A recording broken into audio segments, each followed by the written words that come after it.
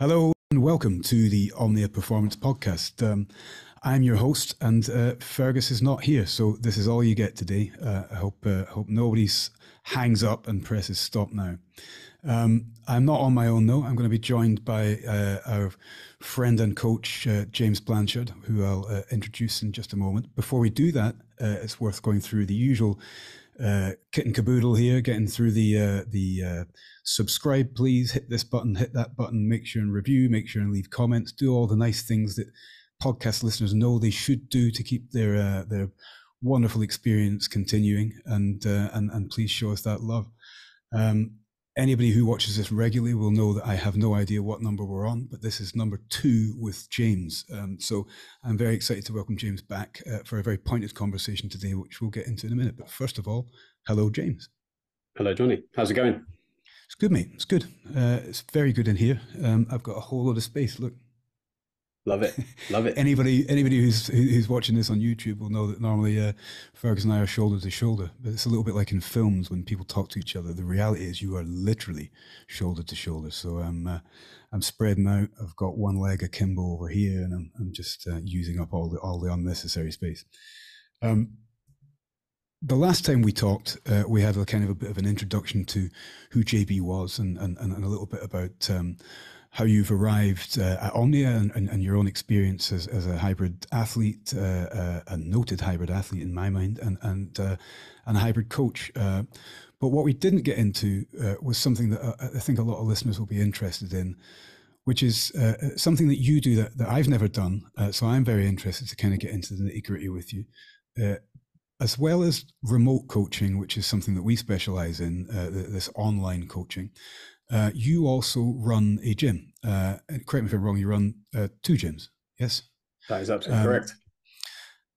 So you have a bricks and mortar presence. I feel like I've said that so many times that now doesn't make sense, but I'm sure it does to anybody listening. You have a place, 2 places that you operate coaching out of, and you look after other coaches in. And although that would seem obvious in a certain sense for a coach, well, yes, where do you train?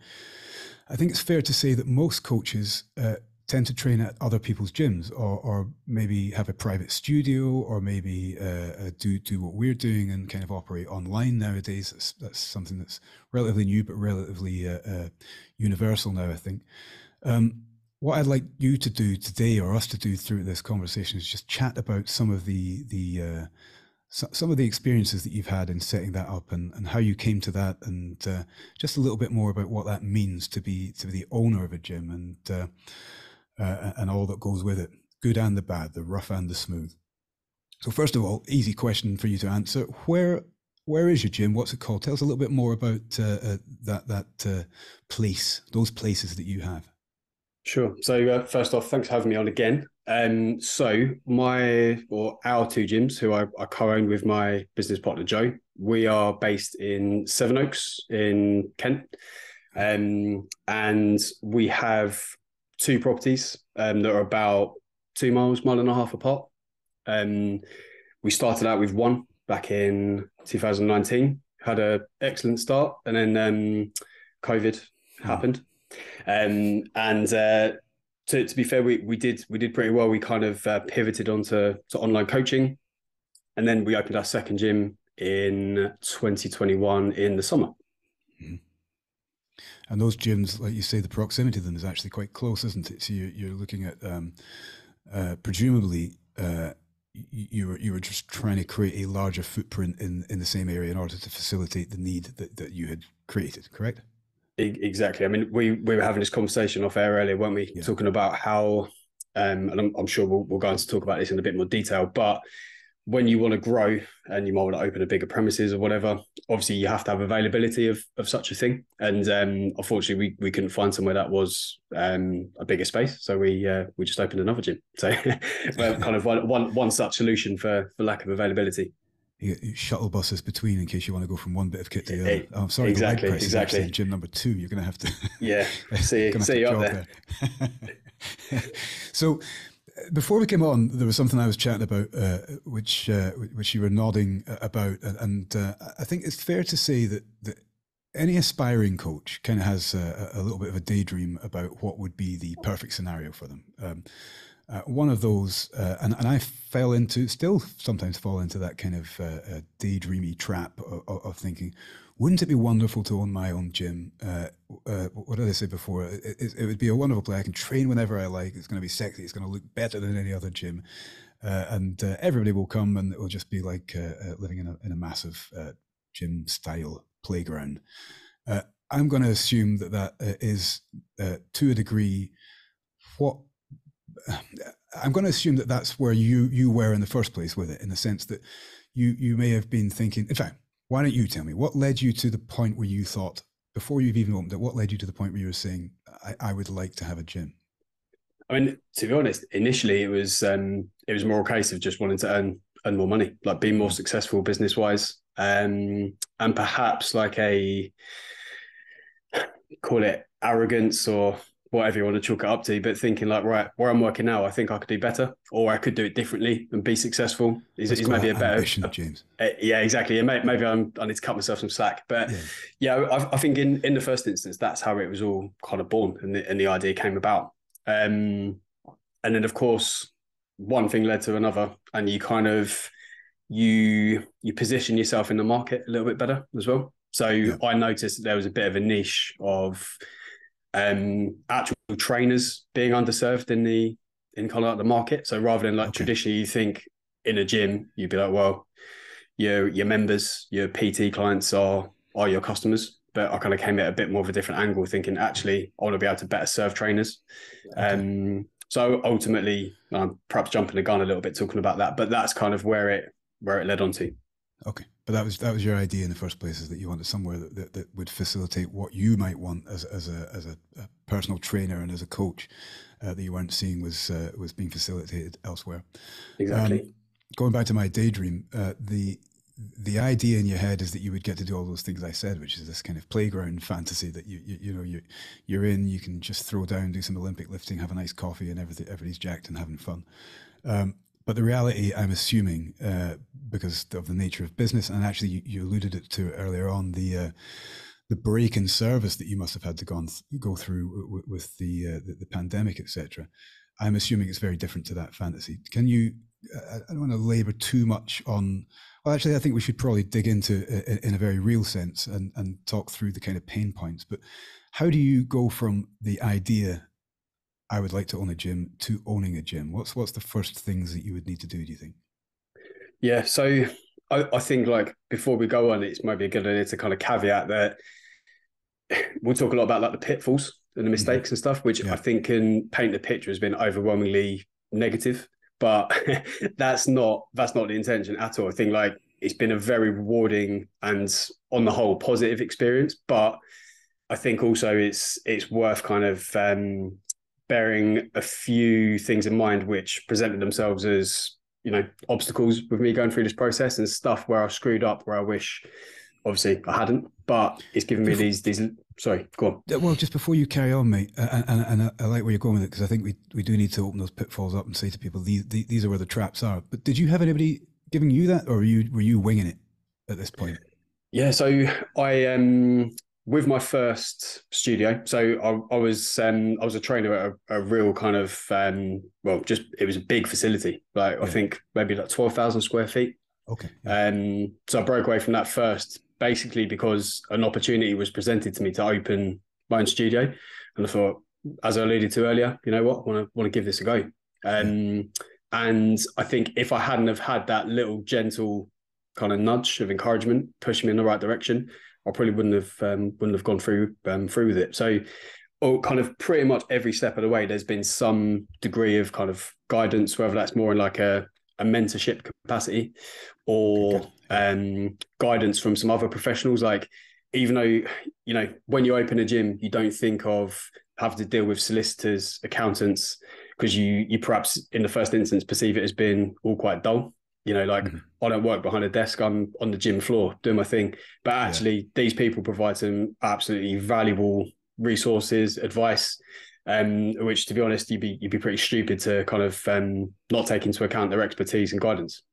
I don't. Yeah, I'd agree. 100% would agree. But I think probably you would agree with this, that it's not arrogance to think, oh, I don't need all that. It's probably, for want of a better word, ignorance. You know, you're going Yeah, to yeah, think to yourself, that's oh, definitely a better way of putting it. yeah, you're going to think to yourself, well, I'm going to open a gym. I'm going to serve people. They just need to come in. They need to train. They need to get, pay me, and I'll pay the bills. You know, why would I need all these other people? But yeah, I guess reality bites hard, doesn't it? When you dig into these things, you think, oh God, because I cannot spin all those plates, and why would I want to? I want to coach people, correct? For sure. Yeah, and I think to that point, you do have to kind of concede that you are going to have to step away from that side of things a bit.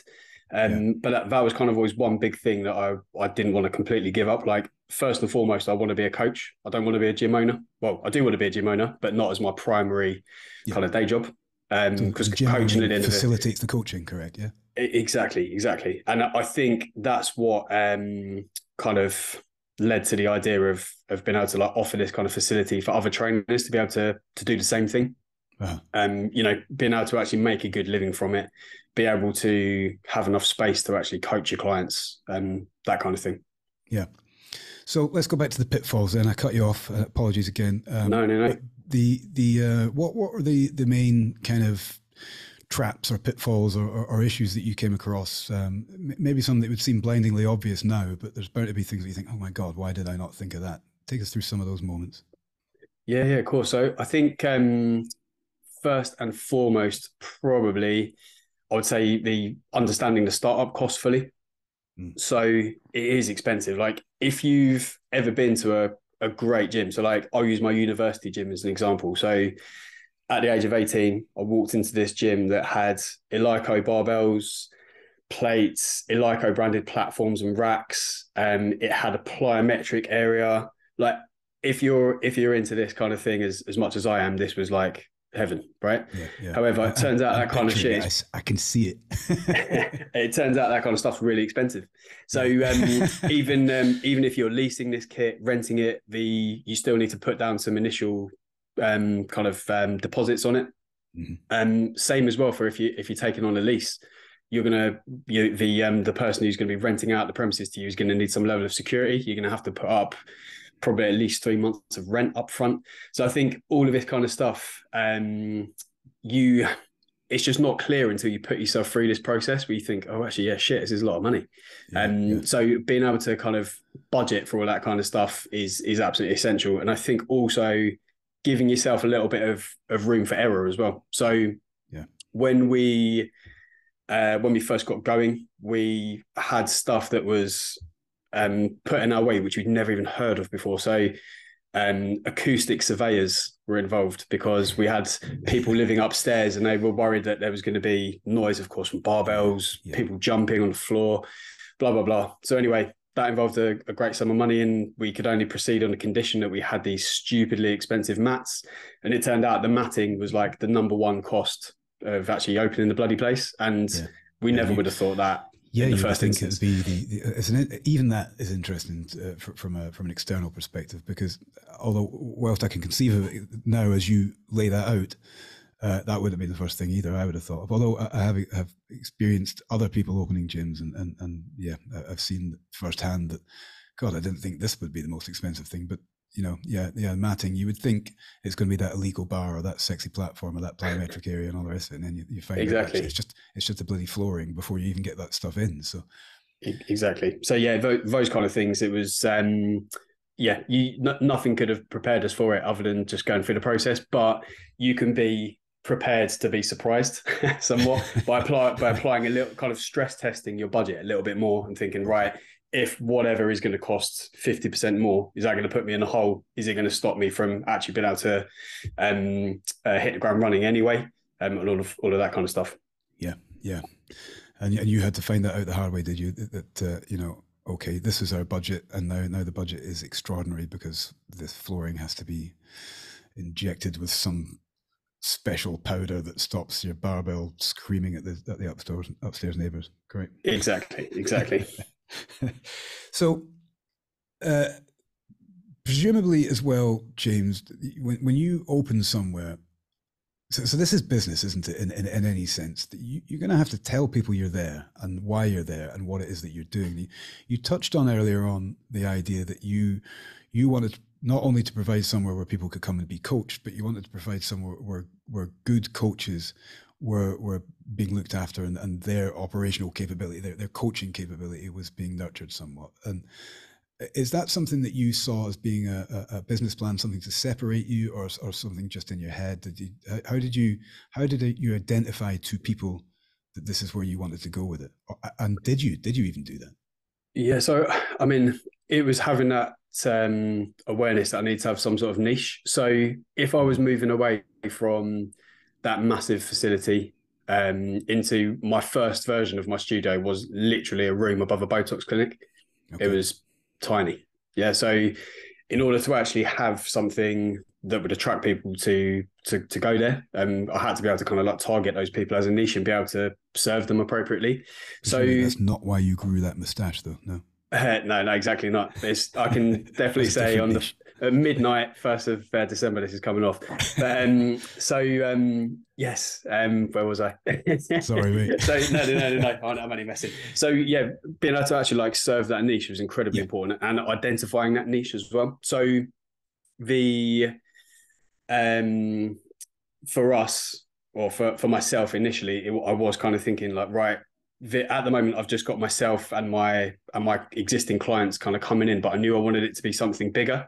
And I did think, well, actually, do you know what? I know that in this area, we're lucky to live in quite like an affluent area where personal training is very much like a thing. Mm-hmm. There's so many gyms around, but what I felt, because I was in the same position, that trainers weren't being paid particularly well. And in exchange for not particularly brilliant pay, I also found that actually like the facility to training wasn't quite up to snuff either, in terms of even just having access to space.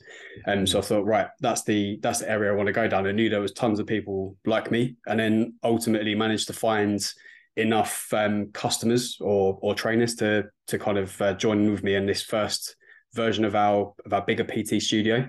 And then that's kind of what initially got it going.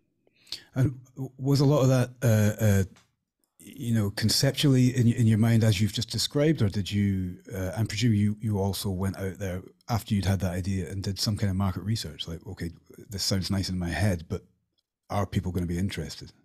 Yeah, like I definitely put the feelers out. So I spoke to quite a few colleagues and friends who are trainers or were trainers, and then of course from that it just became a case of like, right, is this a possibility? Mm-hmm. So I spoke earlier about kind of the importance of having like a bit of mentorship and guidance. So I'm very lucky to have my landlord, who is a client and a friend. So he basically said, look, I've got this opportunity to take over a space, get it up to scratch. The place was an absolute hole to begin with. It hadn't been used for 15, 20 years. It was, the basement was flooded. But anyway, he bought this place and said, right, I'm going to, as I say, get this up to scratch, get this up to standard. Would you like it as a gym? So then that kind of gave me an opportunity to think, actually, yeah, do you know what? This could work. So I kind of did my best to kind of crunch numbers, see if it could work. And then once I decided that actually this niche is present, I could give it a go. And your man there with the hovel that he offered you, I'm going to guess that I'm joking, of course, but I'm going to guess that he also came armed with a wealth of experience in terms of the things that you had been talking about earlier on. Listen, James, you're going to have to think about an acoustic, because we've got something upstairs, and you're going to, what did you call it, an acoustic review or something? And, acoustic surveyor. Yeah, surveyor. Who knew that was a thing? Who knew, exactly. But you would also then he would be attuned quite quickly to other things that you're going to need on that front. For instance, just having the leisure facility license that I guess councils would have you. You're going to have to say what it is that your business does, and then jump through some hoops in terms of health and safety and all that kind of stuff. So, of course, I guess right or wrong is that he would have been able to kind of advise you a little bit, or at least give you a kind of a nod in the right direction, which is bloody useful, I think. Yeah, 100%. I think, and even in the instance where he didn't necessarily know what was going on, like his background isn't in opening gyms or anything like that, but it is in leasing out commercial property, that kind of stuff. But even in the instance where he wouldn't know the answer to something, he was kind of well networked enough to know someone who does know the answers. So yeah, that kind of thing certainly in the early days was invaluable. Yeah, I would guess so. Going back to your niche then, and this kind of marketplace research that you did, when you're approaching the trainers, etc., to here's what I think would be a great working environment for you.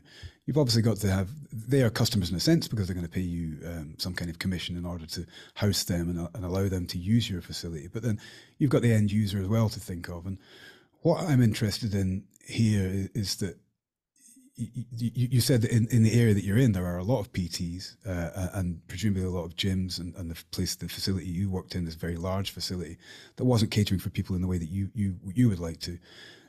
You're up against quite a lot of competition there, aren't you? You're going to need to sort of say, we are who we are, this is what we're providing, how are we going to pull you in? So as well as the marketing, I'm guessing you had to kind of invest relatively heavily in advertising. I mean, to be honest, we rely a lot on word of mouth for that kind of thing. Okay. So we're pretty lucky where we haven't really had to do any paid advertising at all, apart from the odd little bit to help pick up some new actual kind of PT clients. I suppose I'm guessing the guys that you're working with, the PTs that you've got there, they're also going to have their network of clients that they've operated with, etc. So do you have any need? I'm jumping around all over the place here, James, and apologies. No, it's just the way my brain's working. Do you have any need then to talk to the PTs and say that overall we would like you to offer this particular kind of service, so there's some kind of continuity to the service? Or are you allowing the PTs to kind of thrive in their own niche within your environment? How does that work? Well, I think, to be honest, more the latter. So the way that our rent model works, it definitely attracts more the PTs who've already got a pre-existing client base. So 9 times out of 10, that signifies that they already they know what they're doing. They've got their own methods of working already. And then we see it as our job to actually provide the environment for, as you put it, just to thrive, do their thing. So yeah, that's typically how that's worked in the past. So your customer ultimately is the PT, as you said. It's not exactly, and their customer is their business essentially, as long as they can help keep your business running. Precisely that. And I mean, to an extent, like the lines are blurred somewhat in terms of, we still have to look after clients and provide a great experience for them as a facility owner. But we want to have it where, people can come in as trainers, take autonomy and run the business within reason, the way that they want to run it. And what about, James, you earlier on we were talking about the fact that there are things that kind of come up and bite you. Like, we'll come back to that acoustic surveyor again. But one thing that I wouldn't have thought of until I'm sitting thinking, and you and I had that chat before as well, is that in this facility that I've daydreamed, this fantasy facility, I'm just kicking about, I'm the king of the castle, and here I am working in my own fancy gym.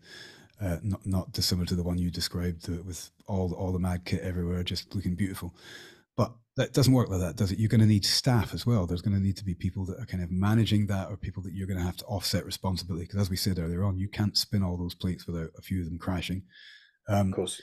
So are you then having to dig into this idea of maybe working with people who aren't predominantly fitness industry based? So I'm thinking about maybe, I haven't been to your facility, so you'll have to paint the picture for me. I'm thinking maybe receptionists, or you mentioned accountants, and you mentioned all these other kind of facilitators of that business kind of running well. How's that experience worked out for you?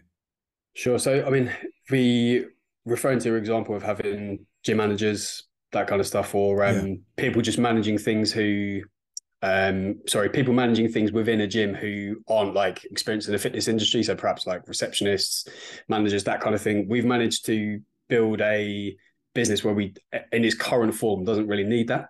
So that might come further down the line if we decide to open a bigger site, more sites, stuff like that.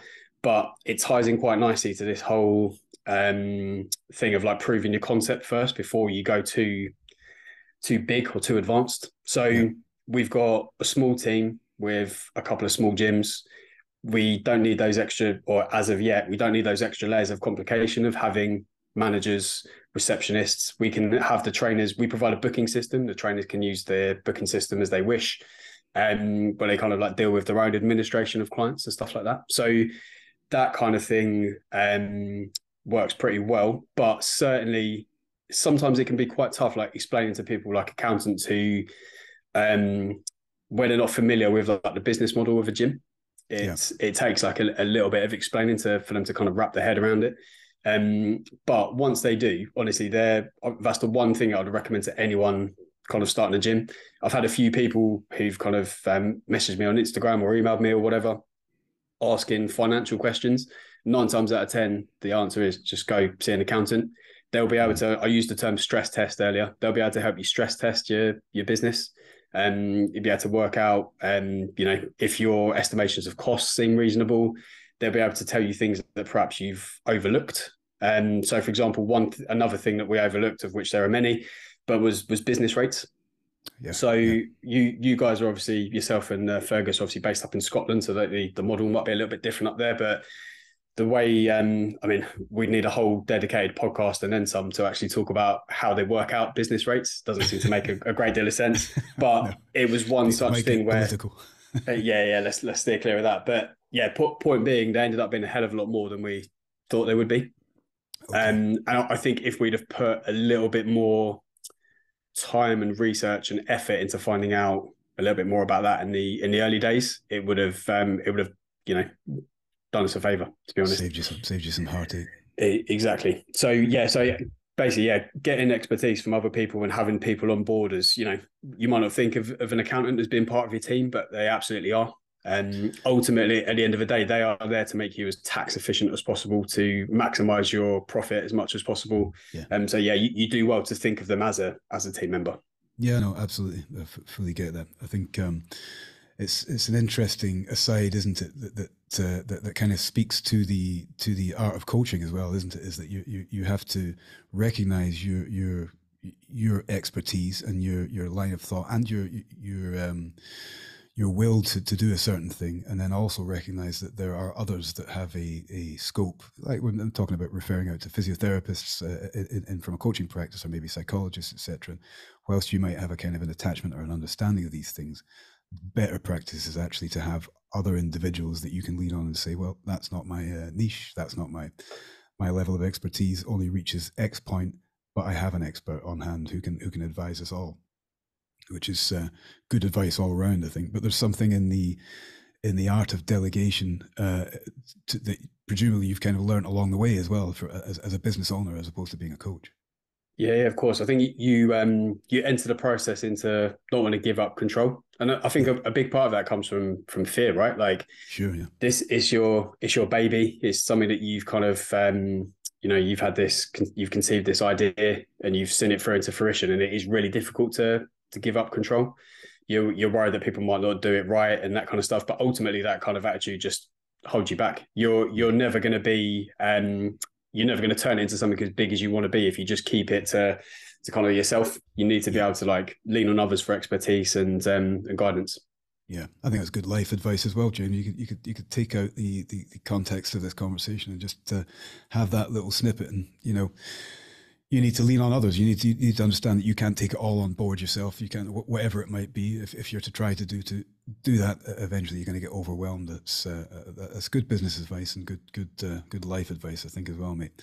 Now, what we've done so far, I don't think negative, but we've certainly leaned into the pitfalls, the problems, the plates, the crashing of plates, the avoiding that, the learning from it, etc. But why don't we? I'm conscious of time and don't want to sort of turn this into a ABC of how to run a gym. That's for people to discover through different means, I think. But what I would really like you to be able to do just now, if you can, is take us through some of the positives, some of the things that you have really kind of allowed you to flourish, and some of the things that you can take from this and feel proud about. So what are the positives of gym ownership and business ownership from your experience?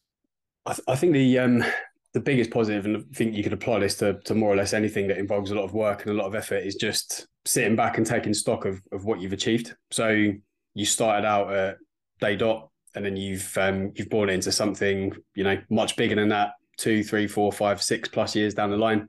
So that is really cool, kind of looking back and reflecting on what you've done, what successes you've had. So thinking back to when I first came out of university, would have been 2011. Got my first job at this gym, which was absolutely fantastic and was brilliant in serving a purpose. But to go from that and then now to owning 2 gyms myself I'm really proud of myself and what the team, my business owner and I've kind of done. That's I would say is the biggest positive. And I think as well is realizing, not necessarily just looking at the financial incentives and success. It's also thinking, well, what have you actually created? You've created somewhere where other people's businesses can thrive. You've created somewhere where other businesses can thrive. You've created somewhere where people actively want to come and spend their time. And that is genuinely wonderful. And is such a huge positive. People literally want to come and spend an hour of their time with you. They might see you more per week than some members of their family, some of their friends. And so, that genuinely is a real privilege. And to be honest, is one thing that keeps me coaching. It's something that's really, really cool. I read an interesting thing just yesterday that crosses my mind that you're kind of covering off there. It was a different data points of who you spend your life with, and so, for instance, one of the data measures, one of the graphs was showing that you'll spend time with your children up until they're X amount of age, and then that time is going to be less and less because obviously they're away finding their own lives. And one of the things was that, and there was lovely lessons to be learned from these things. I won't go too deep into that, but one of the very specific things, and I think you can attest to this, is that if you can create an environment or find an environment where you are around people, your working environment, where you're around people that you enjoy their presence, there's positive energy being exchanged back and forth, then actually we spend so much of our lives with people we work with, that it makes it so much more important when you understand that data set, that's going to be so huge in your life that you want to make sure that that's right. And I think in your case, what you've described quite succinctly is having created a place where you now feel like you can go into that place and you can see what good you've done. You can see what you've achieved. That ambition we talked about right at the very start has been fruitful. But also, it sounds like something that you're enjoying very personally is just seeing that kind of joy facilitated. That's something I enjoy about coaching, is knowing that whatever you've imparted, and in your case, the environment that you've created and the opportunity you've created for other PTs, you can just go in, have a look around, stand for 5 minutes, and just see that happening in front of you. That must be really, really rewarding, I would imagine. Yeah, it is really, really cool. We always try and foster an environment where, if there's any kind of issues, trainers can talk to us. Anything we can do to make their experience better. We try as well to kind of, we understand that just in the same way as you get turnover of clients, like clients come and go, we're also going to get staff coming and going as well. So we've had a couple of people that have left to start their own gyms, but they've been able to tell us kind of almost in the first instance of them having that idea where we can prepare for them to leave. They don't have to feel like they have to keep a secret from us or anything like that. And that has worked really nicely to kind of create a bit of a smooth changeover, so to speak. Kind of open, which has been honest environment allows people to just, not feel too beholden to you. Precisely, because at the end of the day, myself, my business partner, we left the gym, took business with us. We can't begrudge others for wanting to do the same at the end of the day. And no matter how difficult it might make life in a business sense for us, we have to, be willing to admit that that's just the nature of the business that we're in. Just best prepare for that as well as we can.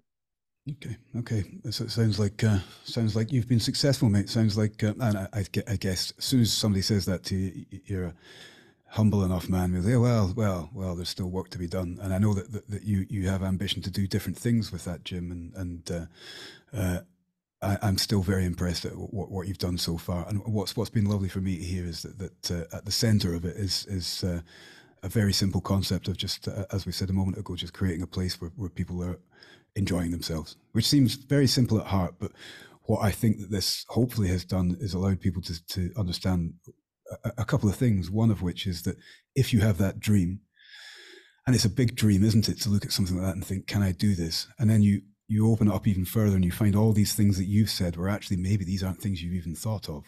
Financially, it's an issue. You have to, think of so many things that it can be daunting enough for people just to give up. But your success and the opportunity you've created for others kind of is a nice opportunity to tell people, listen, if you just crack on, get your head down, do the homework, lean on others, lean on the experience that others might have, and keep working, keep positive, I suppose, as trite as that sounds, then you can be in a position, as you've described, where it seems like you're pretty happy with what you've done so far. For sure. Yeah, we needed that positivity in 2020, that's for sure. Mate. Difficult, yeah. How did that go for you then? I know I was kind of keen to wrap up in a certain sense and allow you the opportunity just to give us your final thoughts on it. But I guess people probably would be thinking the same as me. What did you do? You said you pivoted and you leaned in. I know that having chatted to you during that time, you leaned in hard to the online stuff, but it must have been very difficult because presumably you had to keep up some kind of turnover in terms of rates and money and things coming through in order not just to lose what you'd already started to build. Yeah, for sure. I mean, without getting too much into detail, at the time, there was various levels of support for businesses. Mm-hmm. However, they were only for businesses of certain sizes. So we were lucky to just kind of like fall within that remit, if that's the right word. Yeah. And there were things that were put into place like business rates, holidays, that kind of thing. So we just about managed to cover the majority of our costs through that. We didn't have to worry about any necessary operational costs because the gym wasn't allowed to be open. But I think most importantly, what we did do was, so you still have your clients there. They still want to train. They understand it there that, you're in the predicament that you're in. You can't open the gym. That means they can't come to the gym. So you just have to kind of, for lack of a better way of explaining it, kind of take charge and just say, right, the game has changed somewhat, but the service that we're going to provide is still as much as the same as we can. So we do like Zoom personal training sessions. Yeah. A lot of clients would have kit at home. And I think really, if you say, look, we're just going to do the best possible job that we can, make them aware that you're there for them. That was the thing that kind of got us through it, really. And then for some people, you might pivot onto kind of fully online. So you might be offering them just training programs to do. Some people might have gone on to do different activities. And I think we briefly touched upon it in the last podcast that you kindly had me as a guest on, where a lot of people did kind of change their activities. So they become more interested in cycling because the roads were quieter, or running and that kind of thing. So you'd be there for them to support that process as well. So it was literally just a case of, it was all too easy to fall into a bit of a state of depression and be like, do you know what, fuck this. The world's kind of going to shit. It's all falling apart. But actually, there's some positives to be had, and still a way that you can deliver your service, even if it isn't what you primarily intended to do. Yeah. No, I saw that happening for you. And it was, again, I like to do this, but when you lean into the joy of it, and you lean into what it is that you're trying to do for people, ultimately, I mean, we want to make a living, we want to make a comfortable living, but if you lean into the fact that what you were going to lose there potentially was the opportunity, as you said a moment ago, to provide a service, but you found a way. You found a way to say, listen, we can keep you moving, we can facilitate what it is that you want. And we can probably find a way to work together through that. And I think just having that will is probably enough to kind of, where there is a will, there is a way, and all that kind of stuff. So I'm glad that you found your way through, but it seems like you found yourself through well. Now you have an online presence as well, and people know how to find you in that sense. You've had the opportunity to, as a business, look at different ways of operating. And then once those doors open back up again, those people were obviously very keen to come back in and spend time with you, which is fantastic, isn't it? Yeah, precisely. I think that's an important thing to mention as well, is if you'd have, in March 2020, when it all kicked off, if you'd have just kind of said, I'm out, they probably wouldn't have come back. Being able to actually help out and nurture those clients was massively important.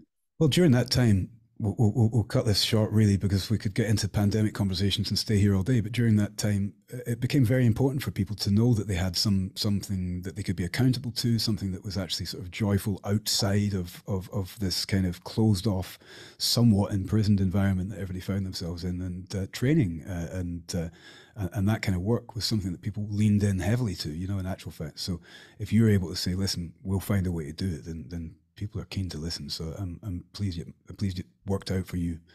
That's good to hear. So yeah, for sure. Thanks, mate.